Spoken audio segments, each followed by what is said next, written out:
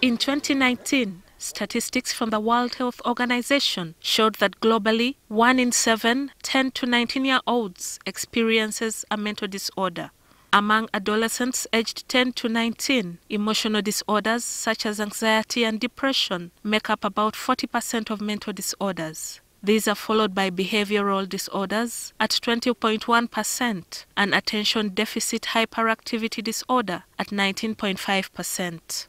The World Health Organization also estimates that suicide is the 4th leading cause of death for adolescent boys and girls aged 15 to 19. Vivian Olga Kuda, a clinical psychologist, says mental health problems among children and young adults are very common, although the focus has always been on adult mental health. So usually with children it's behavioral changes. It could be that a child who wasn't previously wetting their bed starts to wet their bed. It could be that they start getting clingy. So you're going to work, but this 5-year-old is saying, I want to come with you, I want to come with you. As children continue to grow into teenagers, then you have emerging cases of depression, you have cases of anxiety.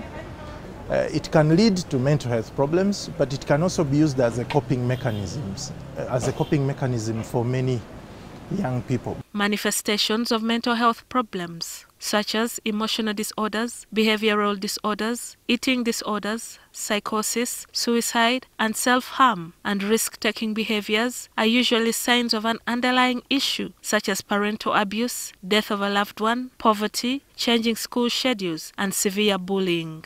Some parents have marital issues, financial difficulties. All those children are observing. Even if you don't tell them, they are seeing the changes, they are seeing the fights, the quarrels. So anything that falls within, that is consistent for 2 weeks, any behavior that deviates from the normal, let it be sleeping, eating, interacting with others, and then one has to question what's going on. Parenting styles are sometimes to blame. For instance, 2 to 3 generations ago, parents were strict disciplinarians and children were submissive. Now, parenting swings between 2 extremes, authoritarian and laissez-faire parenting.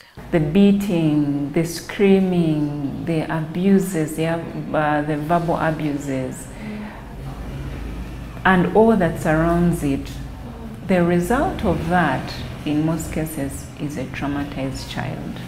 Some of the symptoms of mental health problems may go unnoticed for a while. Derek Kizambuga, the executive director of Mental Health Uganda, says some children are not comfortable talking to their parents. One of the things that you have already lost is the trust.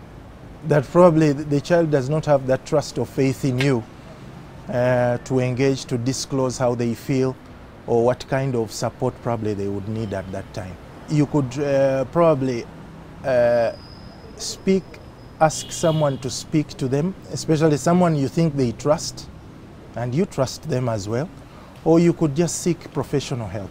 Children and young adults are resilient by nature, but resilience is built with support. Sometimes this support can be as simple as a hug, a conversation, painting a bright future for them, or practical help with housework. GILLIAN NANTUME, NTV Weekend Edition.